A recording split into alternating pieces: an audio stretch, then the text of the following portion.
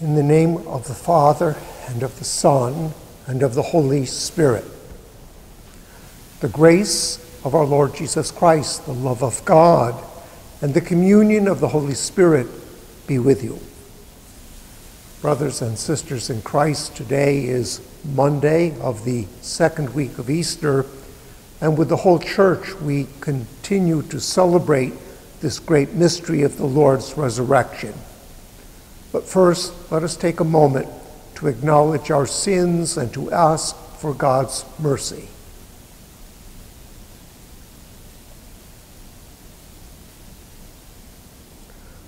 Lord Jesus, you came to reconcile us to one another and to the Father. Lord, have mercy. Lord Jesus, you healed the wounds of sin and division. Christ, have mercy. Lord Jesus, you intercede for us with your Father. Lord, have mercy. May Almighty God have mercy on us, forgive us our sins, and bring us to life everlasting. Let us pray. Grant, we pray, Almighty God, that we who have been renewed by paschal remedies, transcending the likeness of our earthly parentage, may be transformed in the image of the heavenly Maker. Through our Lord Jesus Christ, your Son, who lives and reigns with you in the unity of the Holy Spirit, one God, forever and ever.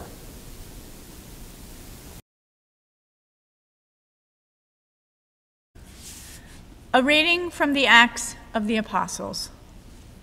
After their release, Peter and John went back to their own people and reported what the chief priests and elders had told them.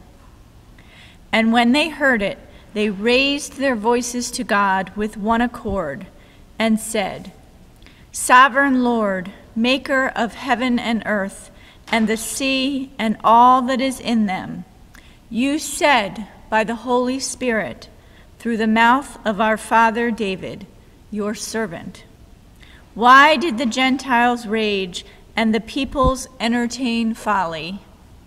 The kings of the earth took their stand, and the princes gathered together against the Lord and against his anointed.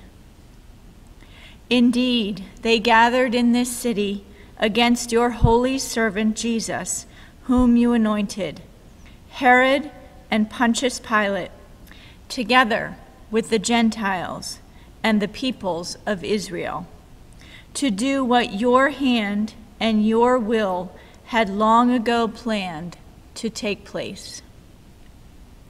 And now, Lord, take note of their threats and enable your servants to speak your word with all boldness as you stretch forth your hand to heal, and signs and wonders are done through the name of your holy servant, Jesus."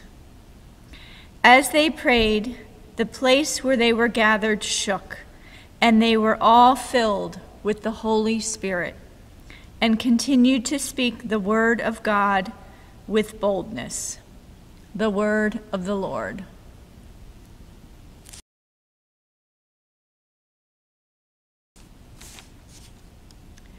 The responsorial psalm. Blessed are all who take refuge in the Lord. Why do the nations rage and the peoples utter folly? The kings of the earth rise up, and the princes conspire together against the Lord and against his anointed. Let us break their fetters and cast their bonds from us. Blessed are all who take refuge in the Lord. He who is throned in heaven laughs. The Lord derides them. Then in anger he speaks to them. He terrifies them in his wrath. I myself have set up my king on Zion, my holy mountain. I will proclaim the decree of the Lord. Blessed are all who take refuge in the Lord. The Lord said to me, "You are my son. This day I have begotten you. Ask of me, and I will give you the nations for an inheritance, and the ends of the earth for your possession. You shall rule them with an iron rod. You shall shatter them like an earthen dish." Blessed are all who take refuge in the Lord. Alleluia, alleluia. If then you were raised with Christ, seek what is above, where Christ is seated at the right hand of God. Alleluia, alleluia. The Lord be with you. A reading from the Holy Gospel according to St. John. There was a Pharisee named Nicodemus, a ruler of the Jews. He came to Jesus at night and said to him, "Rabbi, we know that you are a teacher who has come from God, for no one can do these signs that you are doing unless God is with him." Jesus answered and said to him, "Amen, amen, I say to you, unless one is born from above, he cannot see the kingdom of God." Nicodemus said to him, "How can a man, once grown old, be born again? Surely he cannot re-enter his mother's womb and be born again, can he?" Jesus answered, "Amen, amen, I say to you, unless one is born of water and spirit, he cannot enter the kingdom of God. What is born of flesh is flesh. What is born of spirit is spirit. Do not be amazed that I told you, you must be born from above. The wind blows where it wills, and you can hear the sound it makes, but you do not know where it comes from or where it goes. So it is with everyone who is born of the Spirit." The Gospel of the Lord.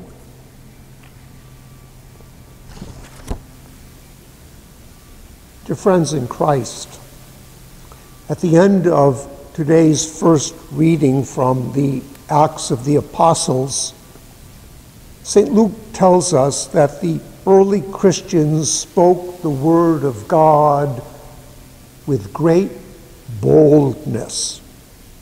Nothing could deter them. Nothing could frighten them, for they now knew that Jesus was risen and alive. And because Jesus was risen and alive, everything had changed. And there was no longer anyone or anything to fear, because God had raised Jesus from the dead. In the words of today's gospel, those first followers of Jesus had been born from above. They had been born anew by the power of God's Holy Spirit. And so there was no one nor anything that they feared. Many of us are very fearful these days. We are fearful about our health and about the health of our loved ones. We are fearful about what the world will be like when all of this has passed. And I understand that fear. I am in its grip as well. But today's readings remind us that in the great scheme of things there really is nothing to fear if we truly believe in the resurrection. For if we believe in the resurrection, then we know that life is always more powerful than death. We know that God loves us and will be victorious in God's way, in God's time. So do not be afraid. Rather, believe and hope, and most importantly, love.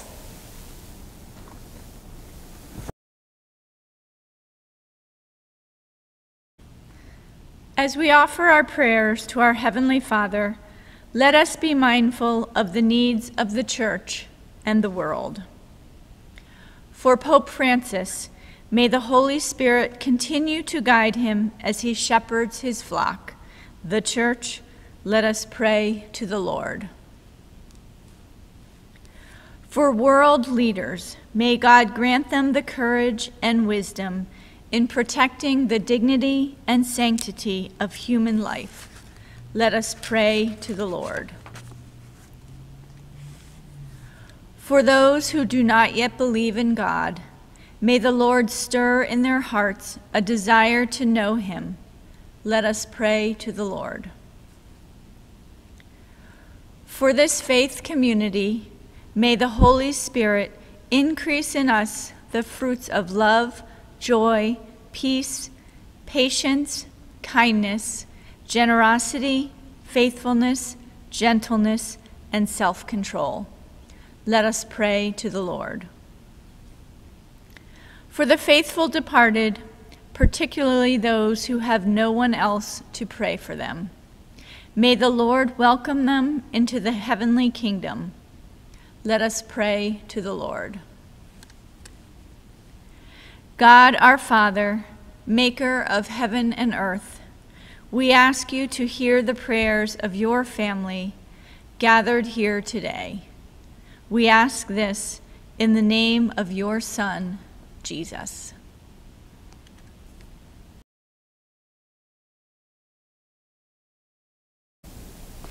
At the Savior's command and formed by divine teaching, we dare to say, Our Father, who art in heaven, hallowed be thy name. Thy kingdom come, thy will be done on earth as it is in heaven. Give us this day our daily bread. Forgive us our trespasses as we forgive those who trespass against us. And lead us not into temptation, but deliver us from evil. Deliver us, Lord, we pray, from every evil. Graciously grant peace in our days, that by the help of your mercy we may be always free from sin and safe from all distress, as we await the blessed hope and the coming of our Savior, Jesus Christ. For the kingdom, the power, and the glory are yours, now and forever. Lord Jesus Christ, who said to your apostles, Peace I leave you, my peace I give you, look not on our sins, but on the faith of your church, and graciously grant her peace and unity according to your will, who live and reign forever and ever. The peace of the risen Lord be with you. Brothers and sisters in Christ, let us take a moment now to be in spiritual communion with our risen Lord and Savior, and so to be in spiritual communion with each other.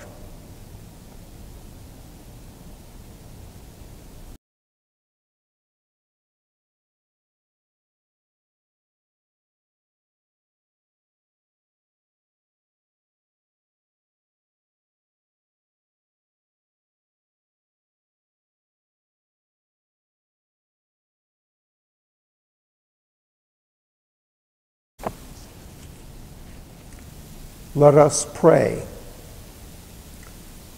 Look with kindness upon your people, O Lord, and grant, we pray, that those you were pleased to renew by eternal mysteries may attain in their flesh the incorruptible glory of the resurrection through Christ our Lord. The Lord be with you. May Almighty God bless you, Father, Son, and Holy Spirit. Go in peace now to love and serve the Lord. And please join us tomorrow for another liturgy of the Word.